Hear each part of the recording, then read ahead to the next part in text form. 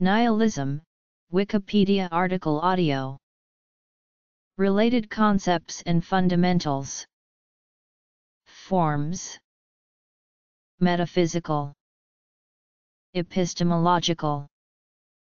Mereological. Existential. Moral. Political. Russian movement. History. 19th century. Kierkegaard. Nietzsche. Heidegger's interpretation of Nietzsche. Postmodernism. Transcendental nihilism/methodological naturalism. In culture. Dada. Literature. Notes. Nihilism is the philosophical viewpoint that suggests the denial or lack of belief towards the reputedly meaningful aspects of life. Most commonly, nihilism is presented in the form of existential nihilism, which argues that life is without objective meaning, purpose, or intrinsic value. Moral nihilists assert that there is no inherent morality, and that accepted moral values are abstractly contrived. Nihilism may also take epistemological, ontological, or metaphysical forms, meaning respectively that, in some aspect, knowledge is not possible, or reality does not actually exist. The term is sometimes used in association with anomie to explain the general mood of despair at a perceived pointlessness of existence that one may develop upon realizing there are no necessary norms, rules, or laws. Movements such as futurism and deconstruction, among others, have been identified by commentators as nihilistic. Nihilism has also been described as conspicuous in or constitutive of certain historical periods. For example, Jean Baudrillard and others have called postmodernity a nihilistic epoch, and some religious theologians and figures of religious authority have asserted that postmodernity and many aspects of modernity represent a rejection of theism, and that such rejection of theistic doctrine entails nihilism. Nihilism has many definitions, and thus can describe multiple arguably independent philosophical positions. Metaphysical nihilism is the philosophical theory that posits that concrete objects and physical constructs might not exist in the possible world, or that even if there exist possible worlds that contain some concrete objects, there is at least one that contains only abstract objects. Extreme metaphysical nihilism is commonly defined as the belief that nothing exists as a correspondent component of the self-efficient world. The American Heritage Medical Dictionary defines one form of nihilism as an extreme form of skepticism that denies all existence. A similar skepticism concerning the concrete world can be found in solipsism. However, despite the fact that both deny the certainty of objects' true existence, the nihilist would deny the existence of self, whereas the solipsist would affirm it. Both these positions are considered forms of anti-realism. Epistemological nihilism is a form of skepticism in which all knowledge is accepted as being possibly untrue or as being unable to be confirmed true. Mereological nihilism is the position that objects with proper parts do not exist, and only basic building blocks without parts exist, and thus the world we see and experience full of objects with parts is a product of human misperception. This interpretation of existence must be based on resolution. The resolution with which humans see and perceive the improper parts of the world is not an objective fact of reality, but is rather an implicit trait that can only be qualitatively explored and expressed. Therefore, there is no arguable way to surmise or measure the validity of mereological nihilism. Example: An ant can get lost on a large cylindrical object because the circumference of the object is so large with respect to the ant that the ant effectively feels as though the object has no curvature. Thus, the resolution with which the ant views the world it exists within is a very important determining factor in how the ant experiences this within the world feeling. Existential nihilism is the belief that life has no intrinsic meaning or value. With respect to the universe, existential nihilism posits that a single human or even the entire human species is insignificant, without purpose and unlikely to change in the totality of existence. The meaninglessness of life is largely explored in the philosophical school of existentialism. Moral nihilism, also known as ethical nihilism, is the meta-ethical view that morality does not exist as something inherent to objective reality, therefore no action is necessarily preferable to any other. For example, a moral nihilist would say that killing someone, for whatever reason, is not inherently right or wrong. Other nihilists may argue not that there is no morality at all, but that if it does exist, it is a human construction and thus artificial, wherein any and all meaning is relative for different possible outcomes.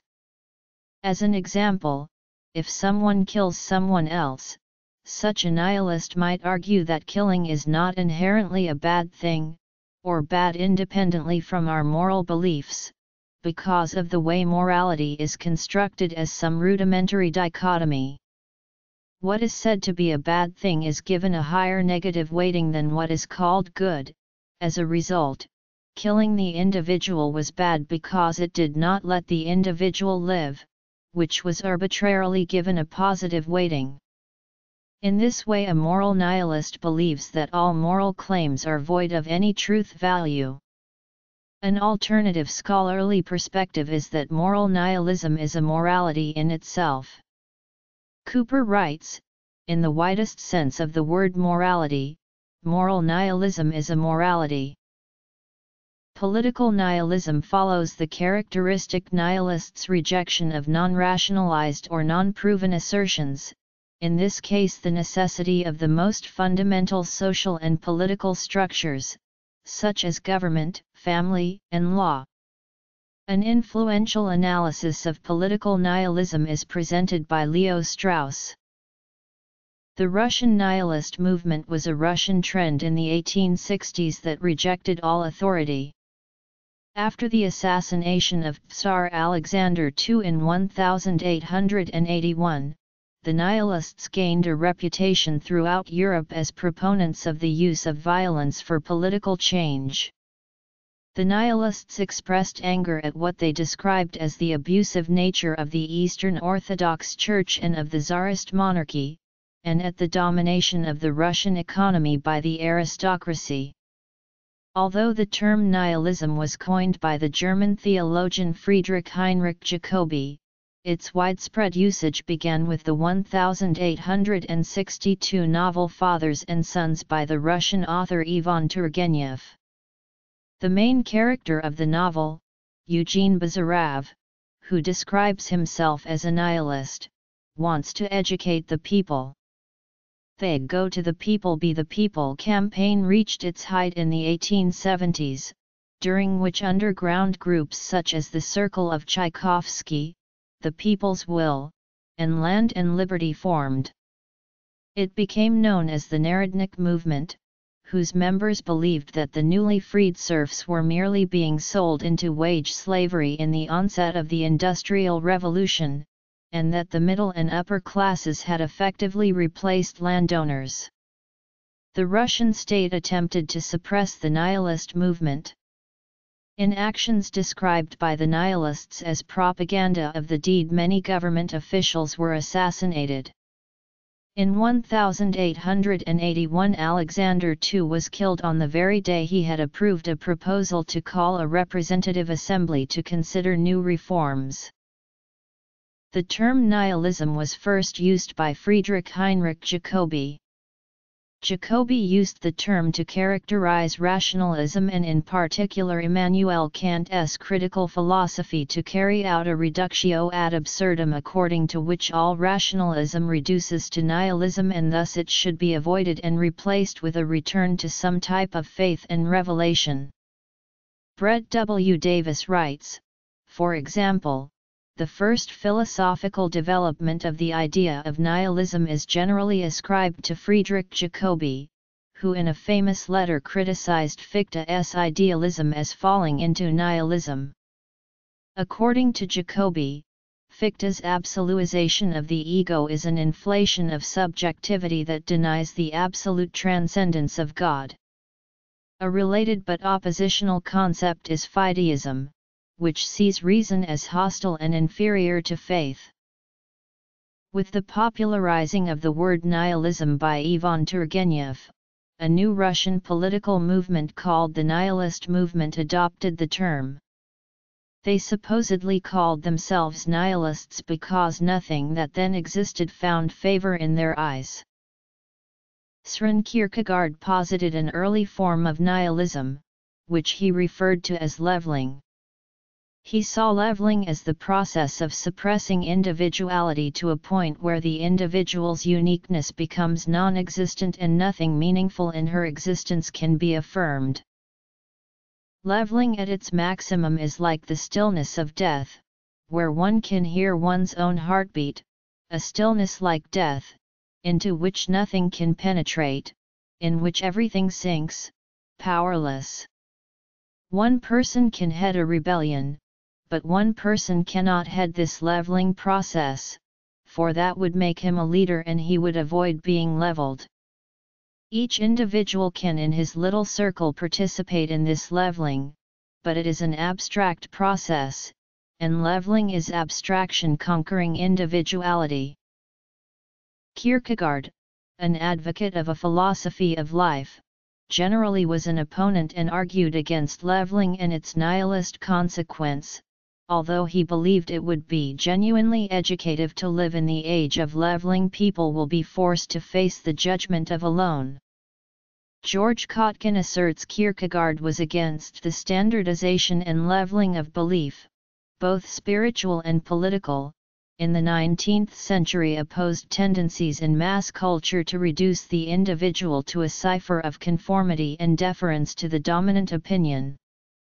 In his day, tabloids and apostate Christianity were instruments of leveling and contributed to the reflective apathetic age of 19th century Europe. Kierkegaard argues that individuals who can overcome the leveling process are stronger for it and that it represents a step in the right direction towards becoming a true self. As we must overcome leveling, Hubert Dreyfus and Jane Rubin argue that Kierkegaard's interest, in an increasingly nihilistic age, is in how we can recover the sense that our lives are meaningful. Note however that Kierkegaard's meaning of nihilism differs from the modern definition in the sense that, for Kierkegaard, leveling led to a life lacking meaning, purpose or value, whereas the modern interpretation of nihilism posits that there was never any meaning, purpose, or value to begin with. Nihilism is often associated with the German philosopher Friedrich Nietzsche, who provided a detailed diagnosis of nihilism as a widespread phenomenon of Western culture. Though the notion appears frequently throughout Nietzsche's work, he uses the term in a variety of ways, with different meanings and connotations. Karen Carr describes Nietzsche's characterization of nihilism as a condition of tension, as a disproportion between what we want to value and how the world appears to operate.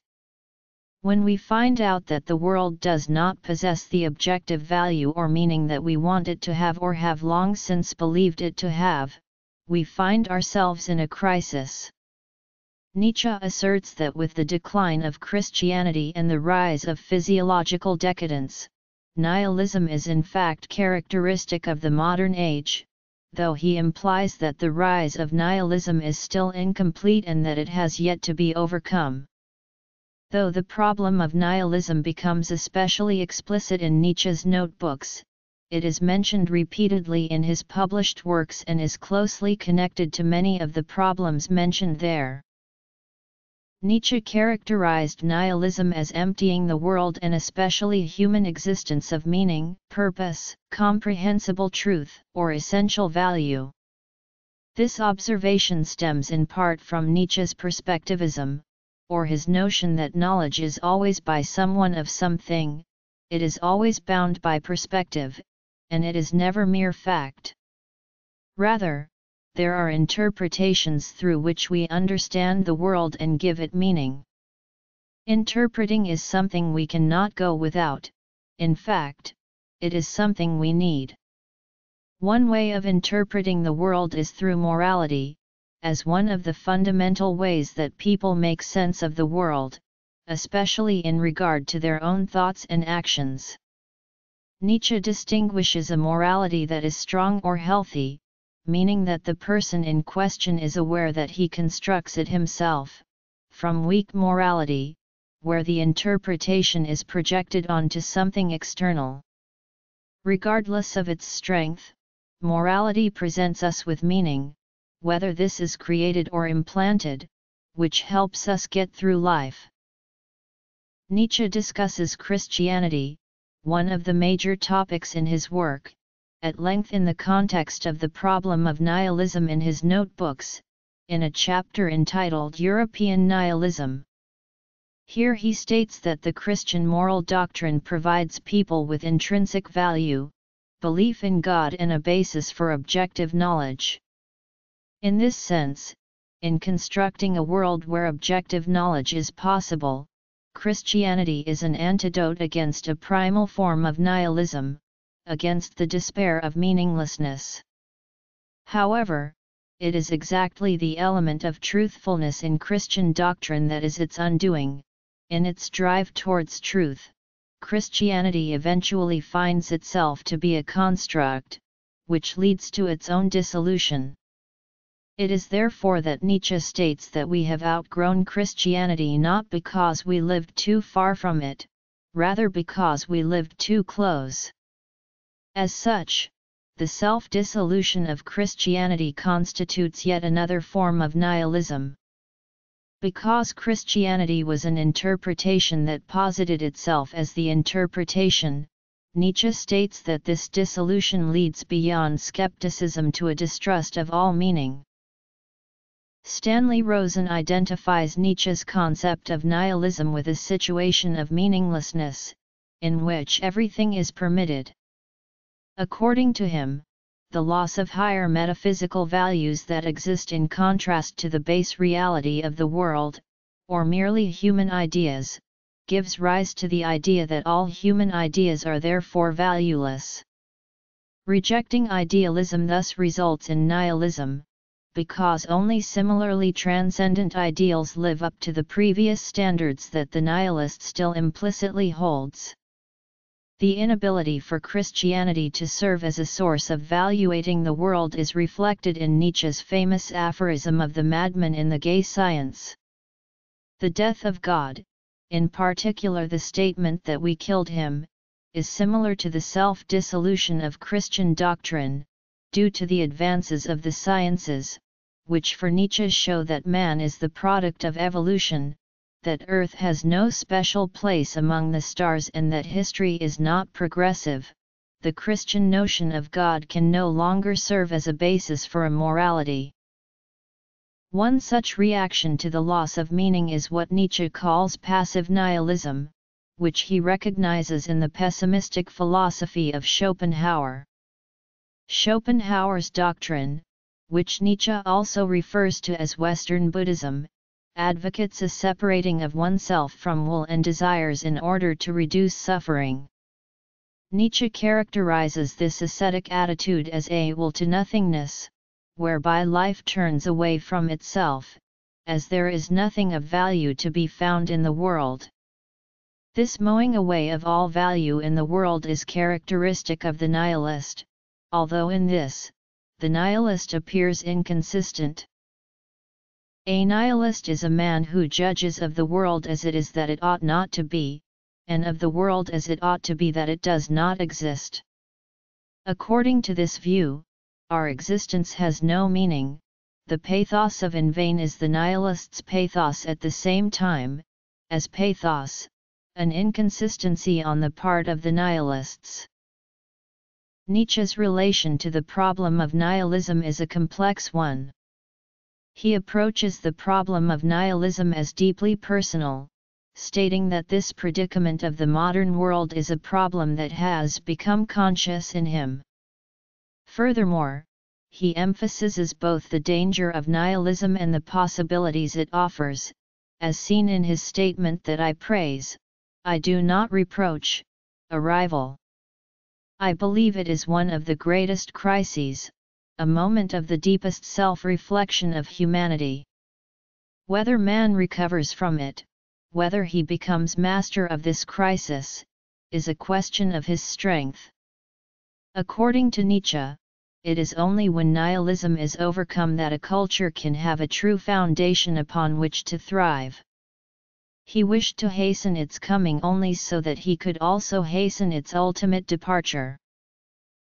He states that there is at least the possibility of another type of nihilist in the wake of Christianity's self-dissolution, one that does not stop after the destruction of all value and meaning and succumb to the following nothingness. This alternate, active nihilism on the other hand destroys to level the field for constructing something new. This form of nihilism is characterized by Nietzsche as a sign of strength, a willful destruction of the old values to wipe the slate clean and lay down one's own beliefs and interpretations, contrary to the passive nihilism that resigns itself with the decomposition of the old values. This willful destruction of values and the overcoming of the condition of nihilism by the constructing of new meaning, this active nihilism, could be related to what Nietzsche elsewhere calls a free spirit or the Übermensch from Thus Spoke Zarathustra and the Antichrist, the model of the strong individual who posits his own values and lives his life as if it were his own work of art. It may be questioned, though, whether active nihilism is indeed the correct term for this stance, and some question whether Nietzsche takes the problems nihilism poses seriously enough. Martin Heidegger's interpretation of Nietzsche influenced many postmodern thinkers who investigated the problem of nihilism as put forward by Nietzsche. Only recently has Heidegger's influence on Nietzschean nihilism research faded. As early as the 1930s, Heidegger was giving lectures on Nietzsche's thought. Given the importance of Nietzsche's contribution to the topic of nihilism, Heidegger's influential interpretation of Nietzsche is important for the historical development of the term nihilism. Agnosticism, epistemology, presupposition, probability. Heidegger's method of researching and teaching Nietzsche is explicitly his own. He does not specifically try to present Nietzsche as Nietzsche. He rather tries to incorporate Nietzsche's thoughts into his own philosophical system of being, time and Dasein. In his nihilism as determined by the history of being, Heidegger tries to understand Nietzsche's nihilism as trying to achieve a victory through the devaluation of the, until then, highest values. The principle of this devaluation is, according to Heidegger, the will to power. The will to power is also the principle of every earlier valuation of values. How does this devaluation occur and why is this nihilistic? One of Heidegger's main critiques on philosophy is that philosophy, and more specifically metaphysics, has forgotten to discriminate between investigating the notion of a being and being. According to Heidegger, the history of Western thought can be seen as the history of metaphysics. And because metaphysics has forgotten to ask about the notion of being, it is a history about the destruction of being. That is why Heidegger calls metaphysics nihilistic. This makes Nietzsche's metaphysics not a victory over nihilism, but a perfection of it. Heidegger, in his interpretation of Nietzsche, has been inspired by Ernst Jünger. Many references to Jünger can be found in Heidegger's lectures on Nietzsche. For example, in a letter to the rector of Freiburg University of November 4, 1945, Heidegger, inspired by Jünger, tries to explain the notion of God is dead as the reality of the will to power. Heidegger also praises Jünger for defending Nietzsche against a too biological or anthropological reading during the Third Reich. Heidegger's interpretation of Nietzsche influenced a number of important postmodernist thinkers. Johnny Vattimo points at a back-and-forth movement in European thought between Nietzsche and Heidegger. During the 1960s, a Nietzschean renaissance began, culminating in the work of Massimo Montinari and Giorgio Colli. They began work on a new and complete edition of Nietzsche's collected works, making Nietzsche more accessible for scholarly research. Vattimo explains that with this new edition of Colli and Montinari, a critical reception of Heidegger's interpretation of Nietzsche began to take shape.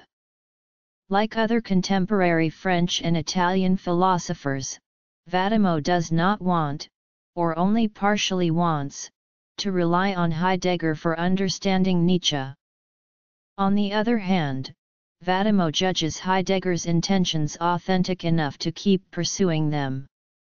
Philosophers who Vattimo exemplifies as a part of this back-and-forth movement are French philosophers Deleuze, Foucault, and Derrida. Italian philosophers of this same movement are Cacciari, Severino and himself. Jürgen Habermas, Jean-François Lyotard, and Richard Rorty are also philosophers who are influenced by Heidegger's interpretation of Nietzsche. Postmodern and post-structuralist thought question the very grounds on which Western cultures have based their truths: absolute knowledge and meaning, a decentralization of authorship, the accumulation of positive knowledge, historical progress, and certain ideals and practices of humanism and the Enlightenment. Jacques Derrida, whose deconstruction is perhaps most commonly labeled nihilistic, did not himself make the nihilistic move that others have claimed. Derridian deconstructionists argue that this approach rather frees texts, individuals, or organizations from a restrictive truth, and that deconstruction opens up the possibility of other ways of being. Gayatri Chakravarti Spivak, for example, uses deconstruction to create an ethics of opening up Western scholarship to the voice of the subaltern and to philosophies outside of the canon of Western texts. Derrida himself built a philosophy based upon a responsibility to the other. Deconstruction can thus be seen not as a denial of truth, but as a denial of our ability to know truth.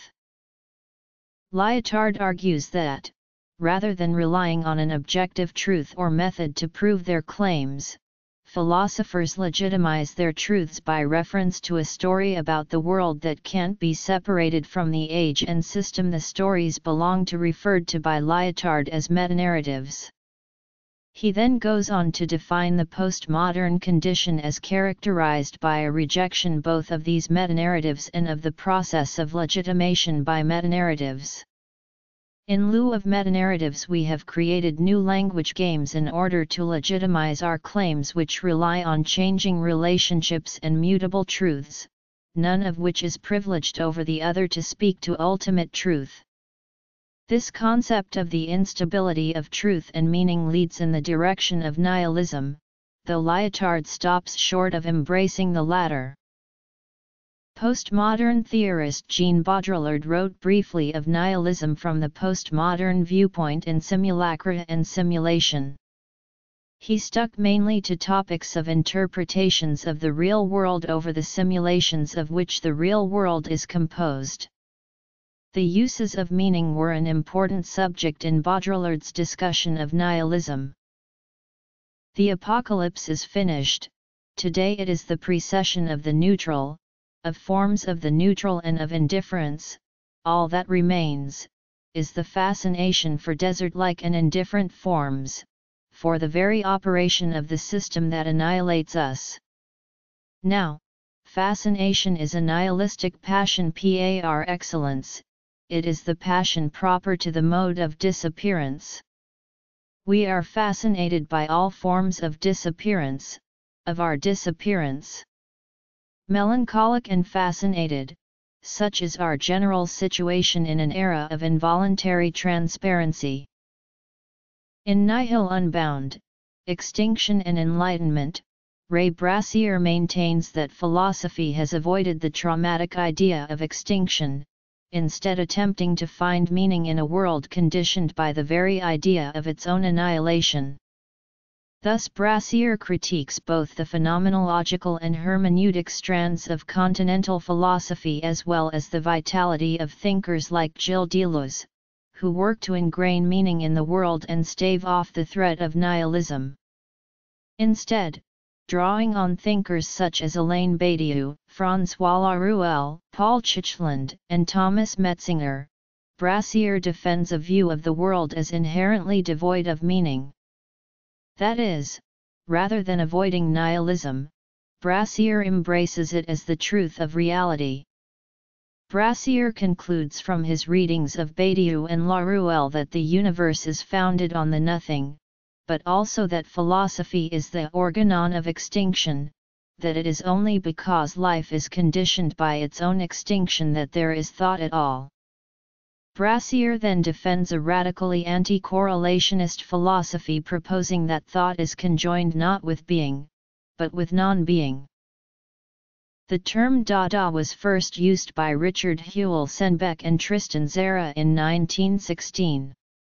The movement, which lasted from approximately 1916 to 1922, arose during World War I, an event that influenced the artists. The Dada movement began in the old town of Zurich, Switzerland, known as the Niederdorf or Niederdorfli in the Café Voltaire. The Dadaists claimed that Dada was not an art movement, but an anti-art movement, sometimes using found objects in a manner similar to found poetry. The anti-art drive is thought to have stemmed from a post-war emptiness. This tendency toward devaluation of art has led many to claim that Dada was an essentially nihilistic movement. Given that Dada created its own means for interpreting its products, it is difficult to classify alongside most other contemporary art expressions. Hence, due to its ambiguity, it is sometimes classified as a nihilistic modus vivendi. The term nihilism was actually popularized by Ivan Turgenev in his novel Fathers and Sons, whose hero, Bazarov, was a nihilist and recruited several followers to the philosophy. He found his nihilistic ways challenged upon falling in love. Anton Chekhov portrayed nihilism when writing Three Sisters. The phrase "what does it matter" or such variants is often spoken by several characters in response to events. The significance of some of these events suggests a subscription to nihilism by said characters as a type of coping strategy. The philosophical ideas of the French author, the Marquis de Sade, are often noted as early examples of nihilistic principles.